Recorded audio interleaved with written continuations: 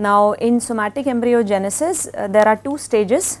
If you need to produce embryos from somatic cells, which is called as somatic embryogenesis, there are two stages. Stage 1, where there is induction of embryogenesis, which means that the cells which are meant to form embryos or which are prone to become embryogenic in nature, you induce them to undergo that program, or the cells which are not determined to make embryos are determined then through reprogramming to make embryos. So stage 1 is induction of embryogenesis, and stage 2 is then once the zygote is formed, the different stages it undergoes to produce your in vitro plantlet. So requirements for these two stages are different in terms of media. It is not necessary, generally whatever media composition is working well with callus induction, to induce embryos it may work well, but once for the development after induction of the embryos, it might need revision of the media, specific media composition. So the different stages in the development of embryos differ morphologically. So we will be looking at, there is a picture, there are 4 different stages before the hypocotyle region appears. So embryogenic cells, generally what are they? Those which have competence and embryogenic in nature, they are generally found to be small, rich in cytoplasm, and they are the vacuole size is less. And those cells which are non-embryogenic, they will be large, vacuolated and less dense cytoplasm. So embryogenic cells will have more dense cytoplasm in comparison to non-embryogenic cells.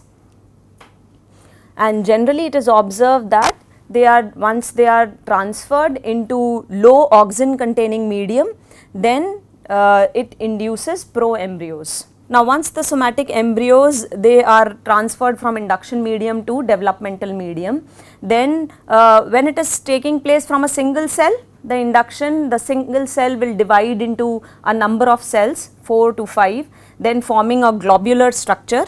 Once the globular structure is formed, it undergoes further development, which means differentiation to become a torpedo shape, and then after torpedo shape it undergoes further vascular bundle formation. Generally you can see in the hypocotyle regions where the xylem elements start becoming visible, and in the cotyledonous region. So and then the cotyledons, the shoot primordium and the root primordium appear. So development and maturation, it is similar to the zygotic embryo. So there are 4 stages known: globular, then heart shape, then torpedo and cotyledonary stage. Now all these are morphologically distinct. You can clearly see once the embryo starts developing, the somatic embryos, and moreover biochemically also molecularly they are different, because differentiation is taking place, vascular bundle formation is taking place, and thereby leading to, from the meristem region there will be a root meristem, shoot meristem region appearing. So what happens at torpedo stage, cell differentiation occurs, establishing the root and shoot meristem. Now what is the torpedo stage? This third one, which looks like a torpedo.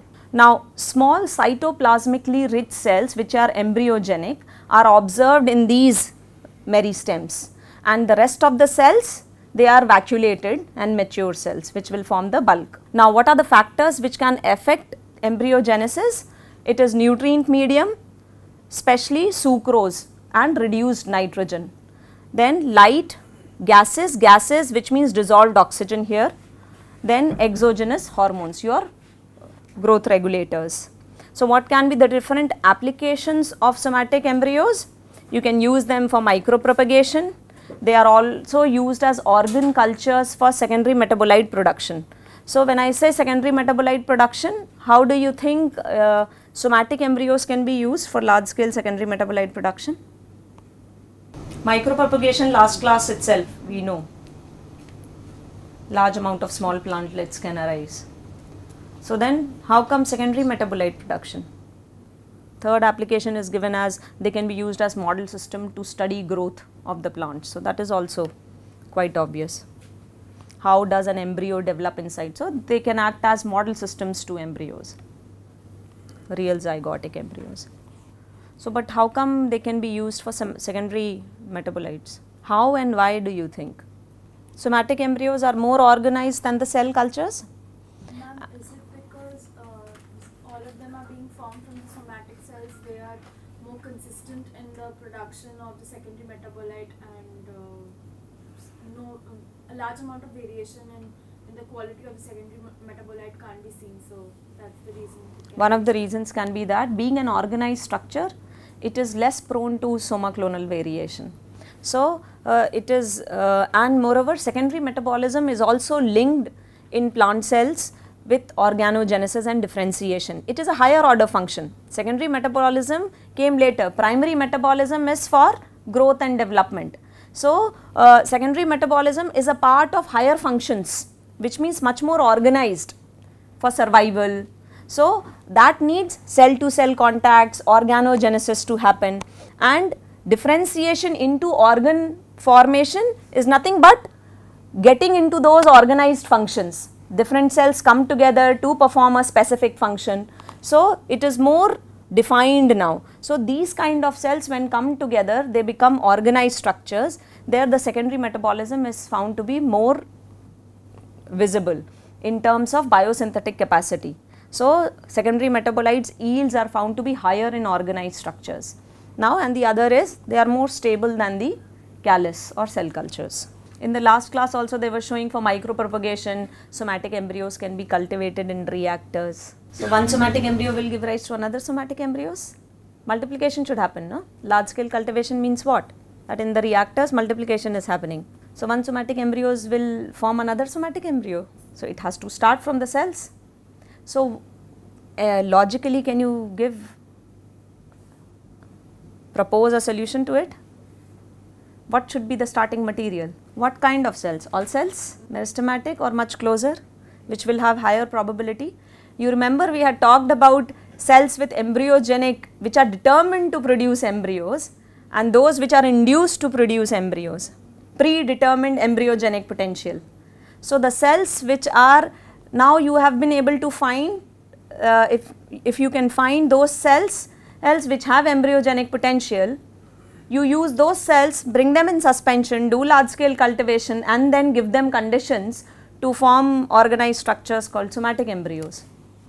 Now, meristem culture we were discussing. Meristem culture is nothing but you make use of the meristematic regions of the plant, which are lateral bud regions, axillary bud regions or apical meristems, and which will be useful in making virus free plants. We also discussed about the reasons. Now, virus distribution is uneven throughout the plant and is much less in a meristem. The reasons were virus cannot travel quickly enough through the plasmodesmata. These are connections. So, as these meristematic regions, the cells are rapidly dividing. So, the rate at which they are dividing and forming new cells, the virus to travel through these connections is, the rate is lesser than that. So, one is this, the probability of virus transfer is reduced.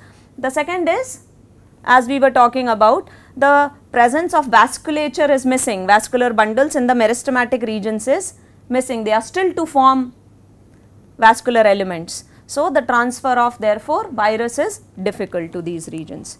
So, therefore, meristem culture is preferred to generate virus free plants. Coming on to protoplast culture. Now, what is protoplast? Cells devoid of cell wall. So, why do you think protoplast culture people do? It can be of use. Cells cannot be used for hybridization. Even with whole plants we see in agriculture, hybrids are produced.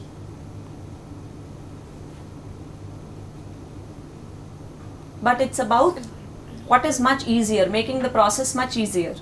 So, when we say somatic hybridization, it will facilitate, because somatic cells can easily be combined together. What are hybrids? What are hybrids? When I say a hybrid, it is used for hybridization, means what? So, when two cells can be combined such that the two nuclei combine to make one nuclei. All their cellular content, one cytoplasm and one nucleus. So, the nuclei have to combine together and the cytoplasm gets mixed. So that is, so what is done? The cells, we know that the plant cells are attached to each other. They are attached through the pectin rich layer. What is that layer called? Middle lamella. So that layer has to be removed before the cell wall is removed. So now the attachment is off. Now the cell wall is removed for the protoplasm to come together. So now how the cell wall is removed? There are two ways to remove the cell wall. One is mechanical, the other is enzymatic. So in mechanical, we use a very sharp blade to cut the cell wall. Now if the plasma membrane in general is closer to the cell wall, so there are chances that the membrane can get ruptured. So what should be done to avoid that?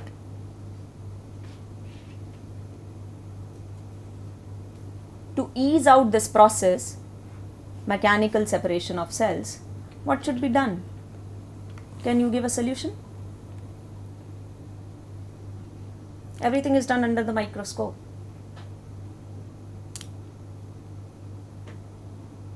First prerequisite is what? To disintegrate, to separate the cells. So now that separation requires pectinase treatment, or so once suppose the cells have been separated, you have a single cell. Now there is a cell wall and the plasma membrane. I need to cut the cell wall knowing that the plasma membrane is very close. How to avoid that plasma membrane to be ruptured? Very nice, very good. So now can you just elaborate on this? Plasmolysis will help how? The cell membrane will contract like those and putting a hypodermic solution. Then again shrink. Do you agree? So that is what is done. So you change the osmotic pressure by adding osmoticums such that the cell membrane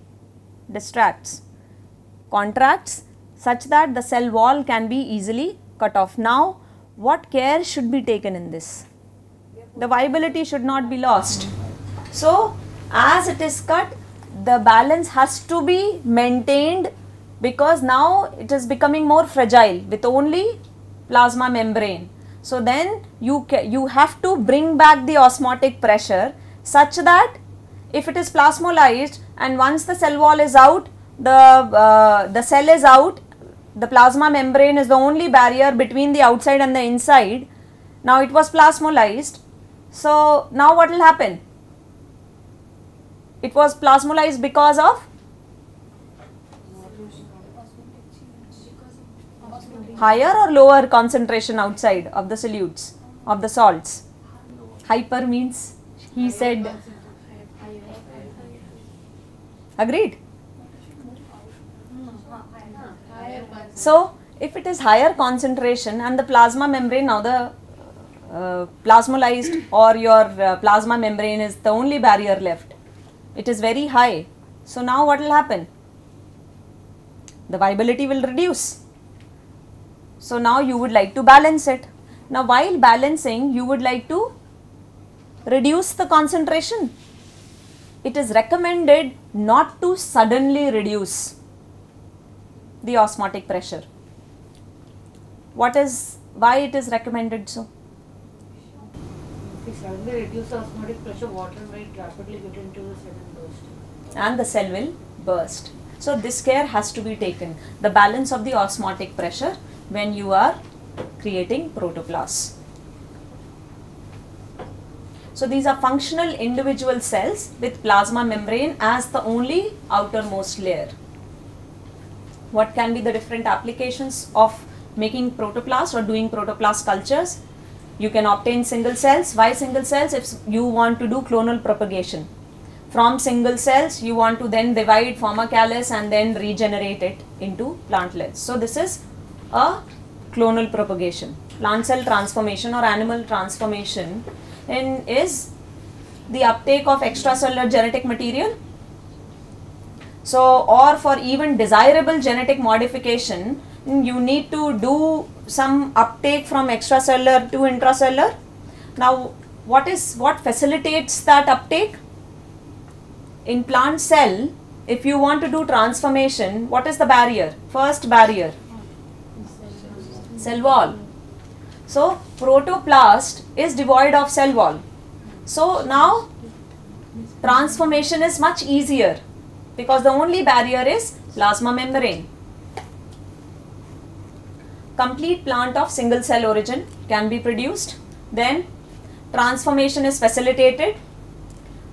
Now you can even study, once you have protoplast, depending on the media composition, once the protoplast starts dividing, the nutrient conditions of these divided cells may be different from the original protoplast. So the nutrient conditions can even, now the new cells need not be protoplast because they are, the genetic machinery there is to produce cell wall. So the newer cells which will get produced will eventually develop cell wall. So their nutritional requirements would be different, and they can also be used for isolation of different cell organelles if the studies have to be done. So then I was talking about what are the different ways of making protoplasts. One is mechanical, the other is enzymatic. Now mechanical involves cutting of plasmolysed cells with a sharp blade to release the protoplast. Now enzymatic would involve exposing the cells to various kinds of enzymes. We know what kind of enzymes. We need to remove the cell wall. So all those enzymes which can degrade the cell wall or decompose the cell wall. For example, what are, then you should know what is the composition of the plant cell wall. Cellulase, hemicellulase, pectinase. So macerozyme is nothing but a mixture of, so macerozyme, dracylase, these are names given by some companies for their origin of organism, generally fungus. So these class of enzymes in together as a mix are also sold as for cell wall degradation, plant cell wall degradation. So then how it is done? You sterilize the explant. So generally you sterilize the leaf explants, the epidermis is removed, and then the explant is incubated with these enzyme mixtures for some time. And it is said that flaccid leaves facilitate peeling. Flaccid leaves means, think logically, what can it mean? Is it referring to the dried leaves or something? Right, drooping leaves. Drooping leaves means what? Lesser turgor pressure. So when we are using cells, then actively growing cells are used, which are from the exponential phase for isolation of protoplasts. Now conditions which should be optimized if we want to isolate protoplast, there are enzyme concentration, exposure time, enzyme composition, what are the different kinds of enzymes we are using, then osmotic pressure, the presence of osmoticums. So the osmotic pressure, what kind of solutes, what concentrations we are using for the osmoticums. Now the enzymes generally used are in the concentration range of 0.5 to 2%, where macerozyme, which is a mixture of these kinds of enzymes, or separately you can use cellulase, pectinase, hemicellulase and other enzyme mix like dracylase. So enzyme solution, and sorbitol, mannitol, what is the purpose? Osmotic balance. Very nice. So they are used as osmoticums to balance out the osmotic pressure. Then calcium chloride for membrane stability. This, it neutralizes, tries to neutralize the surface charge, reduces the surface charge, so that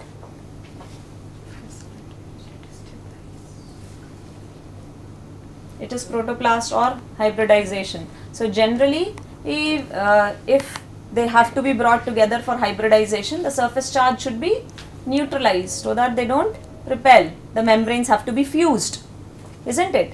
So therefore it is treated with calcium chloride. And it is also said that the genotype and the environmental factors can also impact protoplast isolation. So the factors which will affect protoplast culture, if you only want to do culture of protoplast, then obviously because the only barrier is plasma membrane, So osmotic pressure has to be balanced out carefully. So osmotic pressure, osmolarity of the medium is adjusted to the same level as the enzyme or the washing solution to which you are exposing it. Otherwise the cell can rupture or get non-viable. Then prolonged culture at high osmotic pressure can result in the browning of the cells. The osmolarity, browning means necrosis or viability loss. Now the osmolarity of the medium, what is done? It is gradually decreased with cell wall formation and cell division. Gradually decreased, we have discussed. The reason being, suddenly if you decrease it, the water may gush inside the cell and the cell may burst. So as the cell wall is getting formed, with the barrier is getting formed, the osmotic pressure is reduced. Abrupt decrease therefore should be avoided in the osmotic pressure. What are the nutritional requirements? As I said, generally to begin with, they can be similar to cell or callus cultures, but once the cell starts dividing, or then you need to, the media composition might need to be revised. Presence of high ammonium concentration can be toxic to protoplasts. Why? We were that day discussing that nitrate and ammonia are the nitrogen source for the plant cells, isn't it? And easy assimilation is ammonium. Nitrate also, once it gets assimilated, taken up, it is converted into ammonium ions to be integrated into amino acids or many different other wherever it is needed. So then why? Generally it is observed that if you give higher concentrations of ammonium, there is viability loss, there is loss in growth of the plant. This is called as ammonium toxicity. Knowing that, isn't it interesting? Ammonium ultimately is needed. Nitrate is also getting converted to ammonium only before it gets into the metabolism. So why not to give ammonium in directly? If you give ammonium, try to give ammonium directly to the plants, it can be toxic to the plant cells. Why so? pH means very drastically. Very nice. Very good. So ammonium assimilation is found to be also related to release of H ions because it has to be taken in. So in order to balance out, there are channels. So even ion transport takes place with something getting in, there is an efflux and influx parallel. So that is called as to maintain the membrane potential. So once the hydrogen ions are effluxed, then there is acidification in the environment of the cells, and there is the pH of the cell gets disturbed. So which is said to be one of the reasons why plants then the growth is inhibited. Yeah, usually carbon, nitrogen, vitamins, plant growth regulators, they are manipulated to facilitate, which is case of any form of cultures. Now growth regulators, combination of auxin and cytokinins, it stimulates growth and division, we know that. So similar combination of cell and protoplast culture can be used. That's why I said combination which you are using for callus or cell culture might work initially for the protoplast cultures, but once the protoplast starts dividing into cells, then it might need revision. Environmental factors, light intensity, very high light intensity can inhibit division in protoplasts. So there generally it is preferred that you use dim light or you carry out in dark. So and what else? pH temperature is generally the same what you use for your plant cell cultures. Right, heat treatment and electric impulse is found to induce division in protoplasts. It is said that immobilization sometimes helps in protoplast cultures, which is very obvious. Why do you think immobilization would be useful in protoplast cultures? Don't read, just think.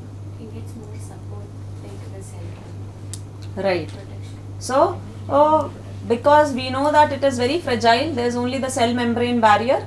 So, encapsulating it in a gel form is giving it more protection. Now, nurse culture and conditioned media is sometimes found to be useful to protoplast cultures. Nurse tissue culture technique which we had read earlier. What was that? Using another Callus, cell. then tissue, then not using another, maybe the extracts of the other cells can be useful for the growth of your desired culture. So, protoplast fusion or somatic hybridization, how is it done and what is it? It is an alternate to conventional breeding. Protoplast fusion can overcome sexual incompatibility and obtaining somatic hybrids if you want to use somatic cells to produce hybrid cells. Now, fusion of somatic cells and production of hybrids is known as somatic hybridization. Now, fusion by treatment of somatic, so what all is needed? You need either sodium ions, so it is treated with sodium nitrate, maybe it will be then calcium chloride, then PEG is polyethylene glycol. So, it is facilitated, it is said you need to fuse, you need to bring the cells together. So, therefore, you will like to treat it with cations like sodium ions or calcium ions and polyethylene glycol. How is polyethylene glycol? PEG is used in transformation, isn't it? What is it doing? Permeability. So, it is manipulating the permeability of the cell membrane reversibly. So, if it is used, it would facilitate what? The cell membranes have to fuse together so that there is a transfer of nuclei, organelles, cytoplasm has to become one in hybrids, isn't it? So, then transient pores have to be formed and the membranes have to get fused. So, polyethylene glycol is helping in fusion. So, all this is facilitating nothing but coming together of the cells, fusion of the membranes by changing the permeability of the membranes, fluidity of the membranes. So, what are the steps involved? Isolation of the protoplast first, then induction of the membrane fusion, mixing of cytoplasm and organelles would then happen, then formation of synkaryons. Formation of synkaryons, after the mixing has happened, they will form synkaryons. Synkaryons means two nuclei is coming together to form one nuclei. Then selection of fusion products. So, once you have obtained, you would select the desirable, whether the proper fusion has happened or not. Under the microscope, you will select the fused cells or hybrids. Now, then you use those cells, you give them optimum conditions for those hybrids to multiply. Once they multiply, then they would form callus, and then from callus you can regenerate into hybrid plants. So, protoplast fusion, membrane properties, this is what we were discussing. Now, process of protoplast fusion, it requires what? It would require direct contact of the protoplast. So, what is facilitated? The addition would be facilitated by increasing divalent cations, which means calcium or sodium ions. So, we have already discussed this. This would change the surface properties of the cell membranes, and using polyethylene glycol would change the fluidity of the membranes, reversibly changing the reversible permeability, changing the permeability of the membranes to take up the extracellular material. Now, direct DNA or macromolecule uptake, which is, now cell membranes we know are semi-solid structures. This is what we have learnt in fluid mosaic model. Now, fluidity of this membrane, it is a physiological characteristics. So, now what is required? How it is done? We need to have, as I said, reversibly increase the pore size.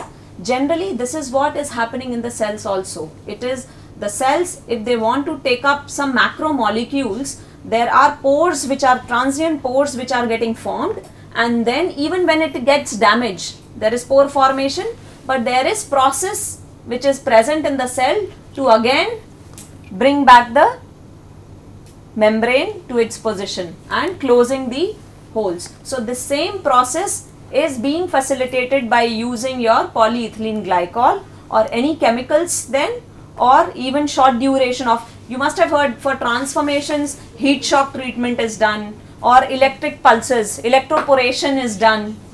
So, same thing can be used here to improve results of somatic hybridization.